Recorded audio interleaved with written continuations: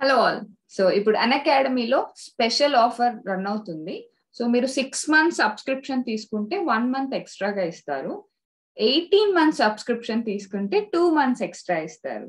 So హరియా and మీకు ఇంకా subscription benefit కావాలంటే నా రెఫరల్ కోడ్ ఇవ్వండి. సో కింద డిస్క్రిప్షన్ బాక్స్ లో స్క్రీన్ మీద నా రెఫరల్ కోడ్ కనిపిస్తుంది, GSS03. సో ఇది నా రెఫరల్ కోడ్. సో ఇంకా ఇప్పుడైతే సోఫా కొత్త బ్యాచెస్ స్టార్ట్ అవుతుంది. For example victory batch for NEET 2022. So 22nd December నుంచి ఈ బ్యాచ్ స్టార్ట్ అయింది. సో బ్యాచెస్ వల్ల బెనిఫిట్ ఏంటంటే మీకు ఫిజిక్స్, కెమిస్ట్రీ, బాటనీ, జువాలజీ అన్ని సబ్జెక్ట్స్ కవర్ అవుతాయి. And get set to hit a century in NEET UG 2022. And మీకు free full length test జరుగుతుంది on 26 December 2 PM onwards. So మీరు ఫ్రీగా ఎన్రోల్ చేసుకోవచ్చు, దీనికి ఎటువంటి పేమెంట్ ఉండదు. సో మీరు ఫ్రీగా ఎన్రోల్ చేసుకోవాలంటే నా రెఫరల్ కోడ్ ఇవ్వండి. అండ్ ఇంకా సోఫార్ ఈ టెస్ట్ లో ఏంటంటే ఇంటెన్సివ్ కవరేజ్ ఉంటుంది. నీట్ యూజీ 2022కి సిలబస్ 10 parts గా డివైడ్ చేశారు. 5 టెస్ట్ వచ్చి ఎంటైర్ క్లాస్ 11 సిలబస్ కవర్ అవుతుంది. ఇంకా 5 టెస్ట్ వచ్చి ఎంటైర్ క్లాస్ 12 సిలబస్ కవర్ అవుతుంది. And 10 free full length test curated for NEET UG 2022 aspirants. So ఈ టెస్ట్ వల్ల బెనిఫిట్ ఏంటంటే మీకు full length topic wise test as per NEET UG curriculum, complete performance report with topic wise analytics, competitive analysis against the NEET UG aspirants across India, high quality video solutions after each test మీకు provide చేస్తారు. So అన్అకాడమీలో test మీరు attend చేస్తే మీకు so far కొత్త కొత్త questions కూడా తెలుస్తాయి. So analytical గా మీరు ప్రాక్టీస్ చేసుకోవచ్చు. అండ్ కంప్లీట్ పర్ఫార్మెన్స్ ఇంప్రూవ్మెంట్ జర్నీని ఇలా గ్రాఫికల్ రిప్రజెంటేషన్ లో మీకు చూపిస్తారు. ఓకే, సో ఇప్పుడు మన టాపిక్ అయితే మాత్రం components of the cell. So మనం సెల్లో చాలా కంటెంట్స్ ఉంటాయి. So plasma membrane, endoplasmic reticulum, అవి అని చాలా బ్రెయిన్ అంతా చాలా కన్ఫ్యూజన్ గా ఉంటుంది. సో సెల్లో ఏదో గజిబిజిగా ఉంటుంది. అలా కాకుండా కొంచెం మనం సార్ట్ అవుట్ చేసాం. ఇప్పుడు సెల్లో నుంచి ఒక్కొక్క ఆర్గనల్ బయటకు తీసి అది ఎలా డివైడ్ చేయాలని చూస్తున్నాం. సో కంపోనెంట్స్ ఆఫ్ సెల్ ని 3 parts గా డివైడ్ చేద్దాం. ఒకటి ఔటర్ బౌండరీ.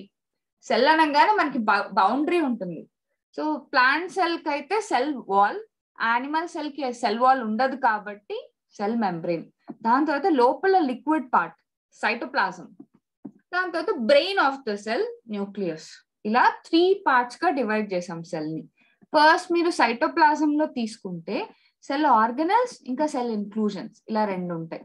సెల్ ఆర్గనల్స్ లో ఏంటంటే మనకి మెంబ్రెయిన్ ఉండే ఆర్గనల్స్ ఉన్నాయి, అసలు మెంబ్రెయినే లేని ఆర్గనల్స్ ఉన్నాయి. ఈ మెంబ్రెయిన్ ఉండే ఆర్గనల్స్ లో కూడా మళ్ళీ 2 రకాలు ఉన్నాయి. ఈ పిక్చర్ లో చూపించలేదు అది.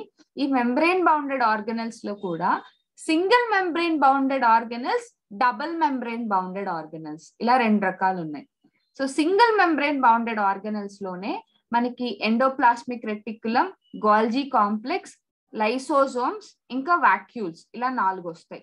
ఎండోప్లాస్మిక్ రెటికులం, గోల్జీ కాంప్లెక్స్, లైసోజోమ్స్ ఇంకా వాక్యూల్స్ ఇలా ఈ 4 సింగిల్ మెంబ్రెయిన్ బౌండెడ్ ఆర్గనల్స్ ఇంకా ఎండో మెంబ్రెయిన్ సిస్టమ్ కిందకు వస్తాయి. ఎండో మెంబ్రెయిన్ సిస్టమ్ అనగానే మీకు ఈ 4 ఆర్గనల్స్ గుర్తుకు రావాలి. ఎండోప్లాస్మిక్ రెటికులం, గోల్జీ కాంప్లెక్స్, లైసోజోమ్స్ ఇంకా వాక్యూల్స్. దాని తర్వాత double membrane bounded organelles. So mitochondria ఇంకా ప్లాస్టిడ్స్, అది కూడా క్లోరోప్లాస్ట్. సో ఇవి 2 కూడా మనకి డబుల్ మెంబ్రెయిన్ బౌండెడ్ ఆర్గనల్స్.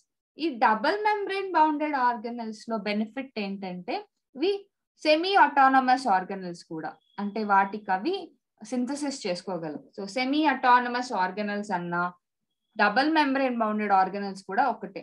వాటి ఓన్ డిఎన్ఏ, వాటి ఓన్ గా రైబోజోమ్స్, ఓన్ గా ఆర్ఎన్ఏ ఉంటుంది కాబట్టి అవి న్యూక్లియస్ మీద ఆధారపడబడలేదు. అవి డివైడ్ అవ్వాలంటే వాటికి అవి సొంతంగా డివైడ్ అవుతాయి.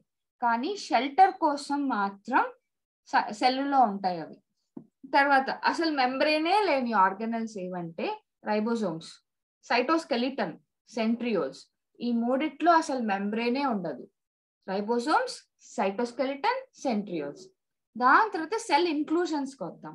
సెల్లో ఈ ఆర్గనల్స్ కాకుండా ఇంకా కొన్ని డ్రాప్లెట్స్ లాగా సో ఎంజైమ్స్ అని, హార్మోన్స్ అని, పిగ్మెంట్స్ అని ఇలా రకరకాలుగా ఉంటాయి. సో ఆ వాటిని 3 కేటగిరీస్ గా డివైడ్ చేసాం.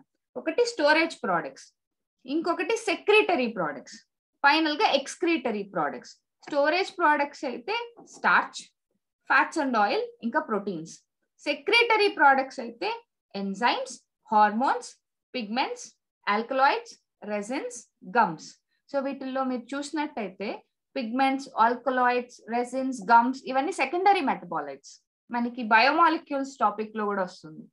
ఎక్స్క్రీటరీ ప్రోడక్ట్స్ అంటే inorganic salts, latex, tannins, essential oil ఇవన్నీ ఎక్స్క్రీటరీ ప్రోడక్ట్స్. ఫైనల్ గా న్యూక్లియస్ అంటే బ్రెయిన్ ఆఫ్ ద సెల్. ఈ న్యూక్లియస్ లోపల మనకి chromatin material, nucleoplasm, nucleolus, so ఇవన్నీ ఉంటాయి. సో వీటి గురించి ఇంకా డీటెయిల్డ్ గా కమింగ్ వీడియోస్ లో చెప్తాను. సో ఫార్ ఈ టాపిక్ మీకు నచ్చిందా? మరి కమెంట్ బాక్స్ లో పెట్టండి. మీకు ఇంకా ఏదైనా టాపిక్ కావాలా అది కూడా కమెంట్ బాక్స్ లో పెట్టండి. సో మీరు ఏమైనా క్లాస్ జాయిన్ అవ్వాలన్నా కానీ నాకు జస్ట్ మెయిల్ చేయండి. Okay okay anyways, thank you very much. Bye bye.